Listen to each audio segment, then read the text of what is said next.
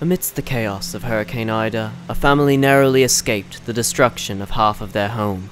With wind gusts up to 140 miles per hour, it's a wonder they all made it out safely, but they weren't the only ones to survive. Deep in the rubble left behind, a Dell pre-built was awaiting its next reboot.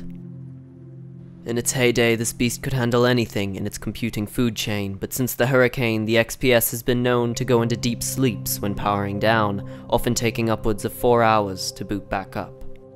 This lengthy process is regarded by some as a mark of its great performance, but others argue that its 16GB of PC3 RAM are rendered useless by Windows idle processes. One of only thousands left in the wild, this creature has seen more than its 4GB of VRAM could possibly cache, and this begs the question: has its time come?